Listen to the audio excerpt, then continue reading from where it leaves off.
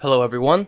The following video was recorded in early 2023 and was shelved due to anxiety. It has now been completed, but that does mean, since it's old, there's a mixture of new and old editing styles, so forgive any kind of aged elements. Yeah, and then let's just have fun with it, alright? Alright, cool. Roll the video! In the ancient days of the MP3 player, the Apple iPod cropped up and changed the scene. Many competitors existed. Some of their devices managed to beat the iPod at times, but these victories did not sway Apple. They continued to evolve the iPod until it was in its final form, the touchscreen digital media player, or DMP. At that point, it was unstoppable. Of the few that sought to copy this evolution, and even its success, one competitor's name stands out: Samsung. In all areas of mobile devices, from MP3 players to mobile phones, Samsung has played follow the leader. In the success of the iPod Touch, Samsung brought forth their own Samsung Touch. That very device is what we are here today to manhandle. The Hat Man.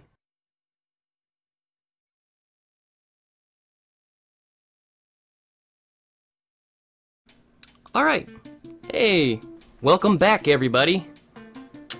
Today, as you have seen, we are taking a look at Samsung's answer to the iPod Touch, the Samsung Galaxy Player 5.0, which was released in 2011 alongside a smaller version at 4 inches instead of 5 inches screen size. So I've been after this thing for quite a while. I originally got a broken one for about 25 USD early last year, and I soldered a mix-matched battery to it. I was pretty excited to get one, but then I noticed that the USB port doesn't work. So here's that thing. It's pretty beat up. Here's the battery I soldered to it. That is a phone battery from a dumb phone. Yeah, it's taped to the back, and there's actually, let's see, let's pry this off right here. As you can see, there is a tether to the inside. Yeah, so this was not really a good final device. So then, last Christmas, I found a barely used, fully boxed unit for around 70 USD. And these things go between 50 and 60 when they're working and have no box. So I obviously could not pass up that opportunity. Forget this thing. Boop. Here we go! This is the last one I'll have to buy, thankfully. Let's go ahead and take this bad boy out of the box.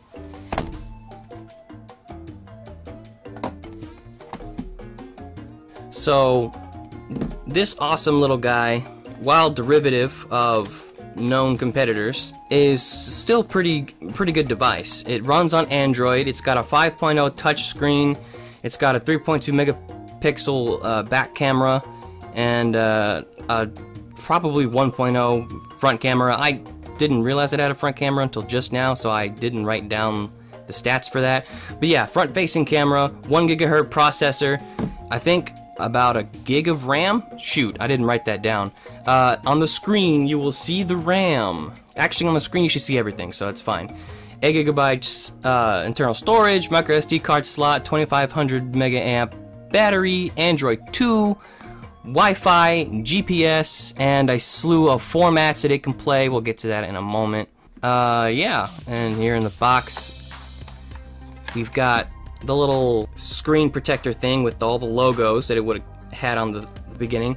The seller was kind enough to replace it and have it ready in the box, but it is very dirty. In the box you get your manual, your USB cable, which is missing, and then your headphones, the earbud replacement tips, different sizes, and the block. So I guess I have everything but the cable? Yeah, everything but the cable. Okay, now we're gonna take a look at the camera. I'm going to compare shots from a Galaxy S6 to this player.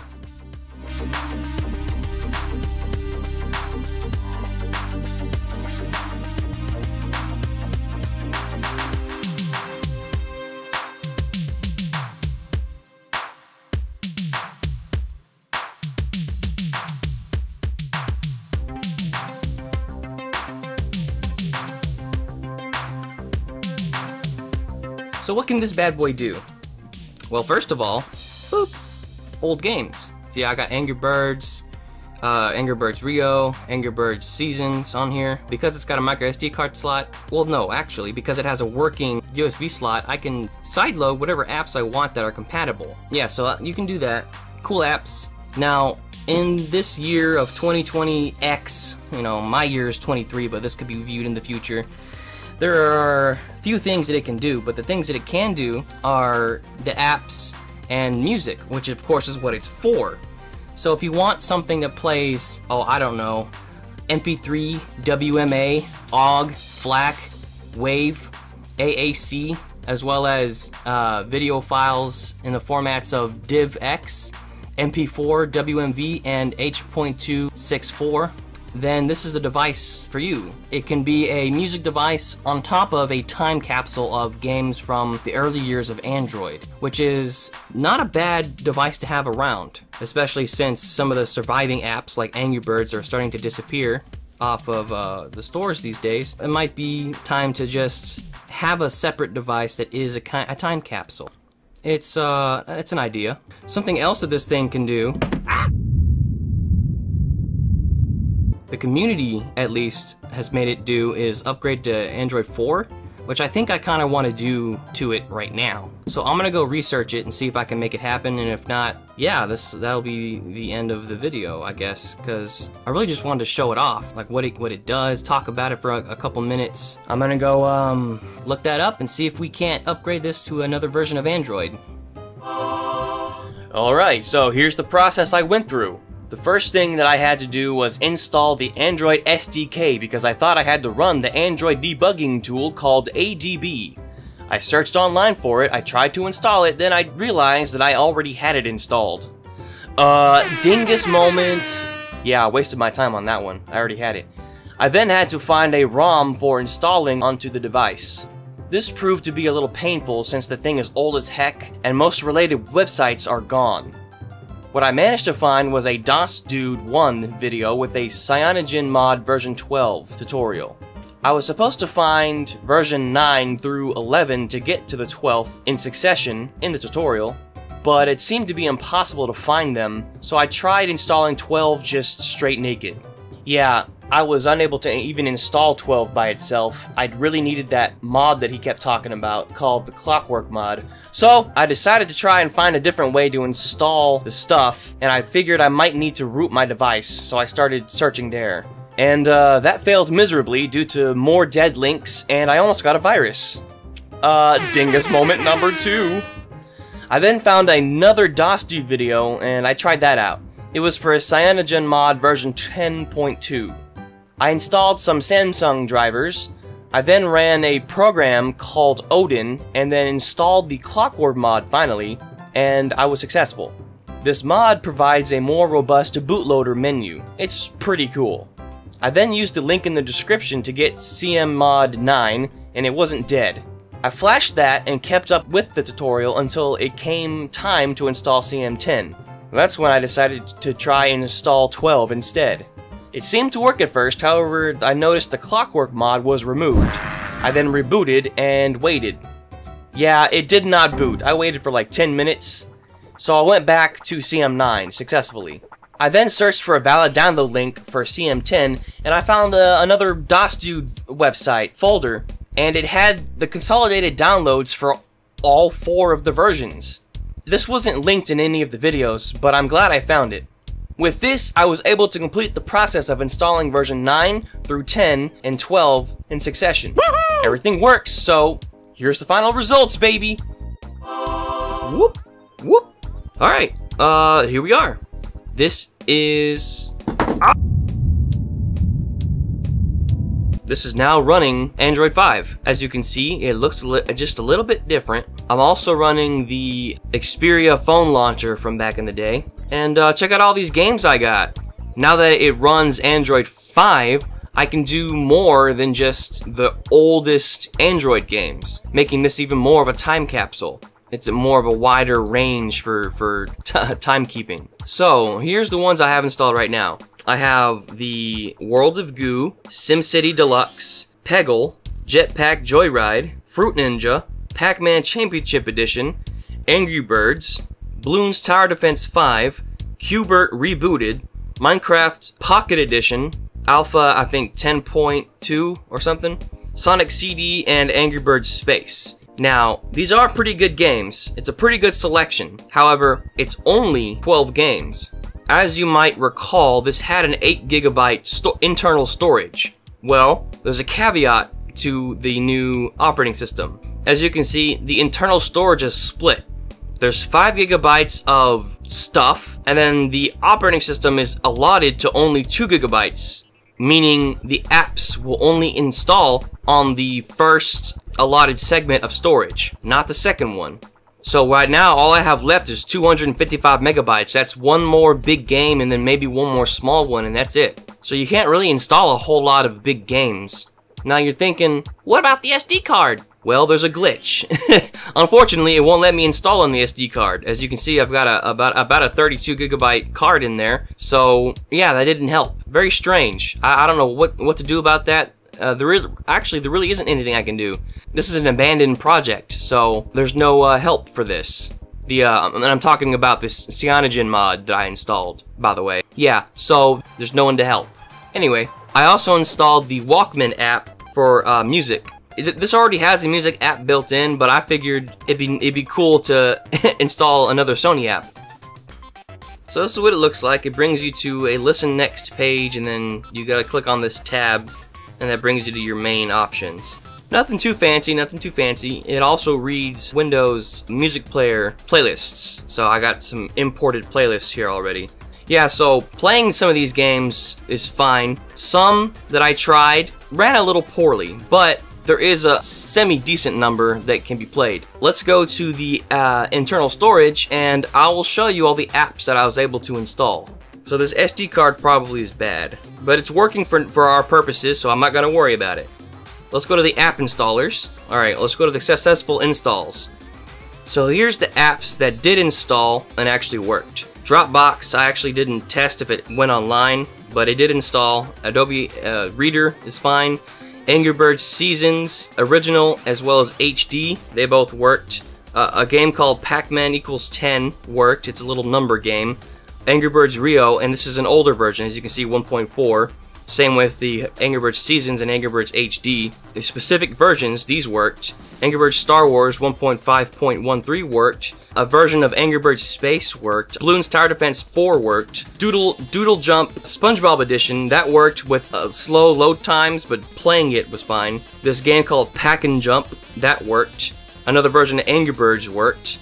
An app called Sony Sketch, that worked.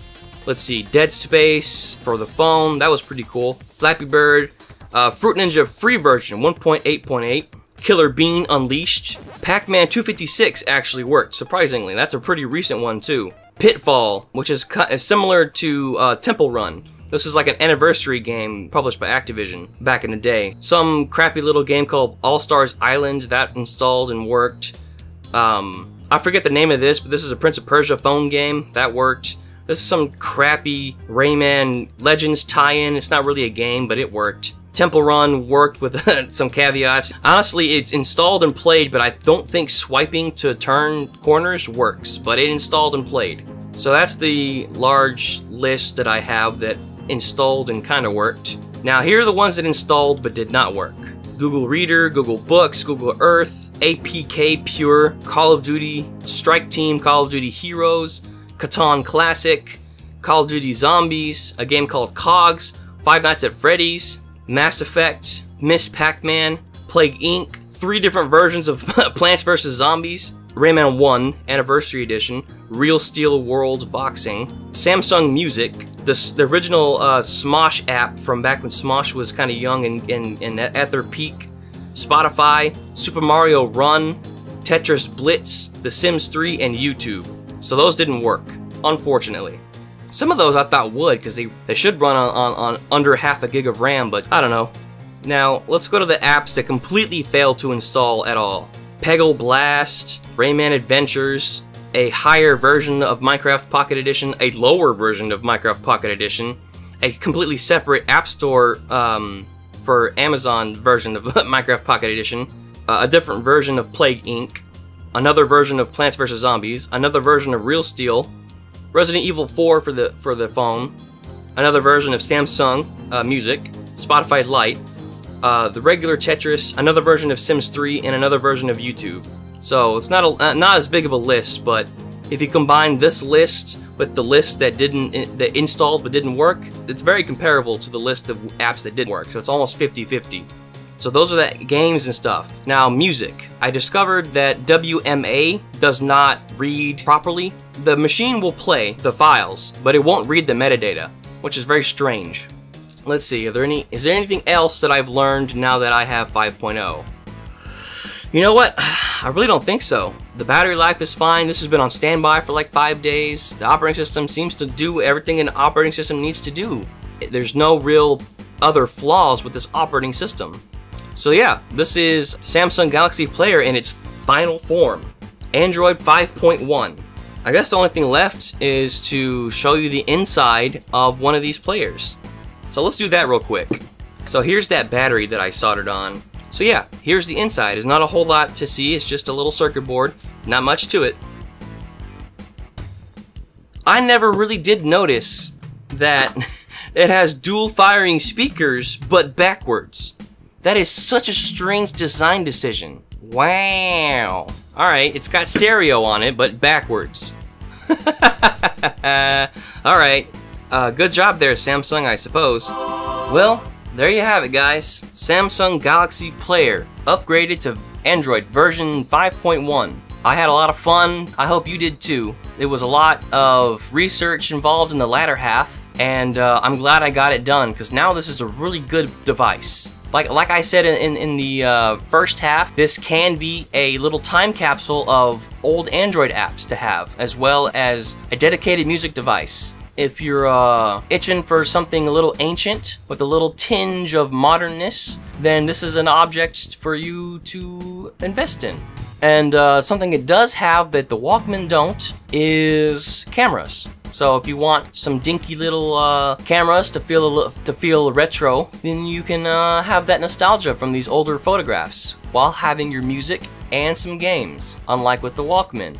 Although with the Walkman you'll have a higher battery, most likely, and fidelity. But hey, it's up to you to decide what kind of use case you are in and what device you need. I won't tell you what's better, I'll just say this is kind of cool. So check it out if you want to. And if there's anything else that you want me to do, review that is, and unbox, just let me know and I'll try to hunt something down. I've got some ideas already, so content shouldn't dry up in the future. I know it's been a while since the last upload, but like I've talked about before, you know, things come up. So oopsie doopsie, I'll try to get the next video out faster. Alright, that's enough rambling. You guys probably are yearning for the next video for you to watch. Like, comment, subscribe, and then skedaddle on out of here and go watch that next video in your playlist. And I'll see you guys later. Peace out.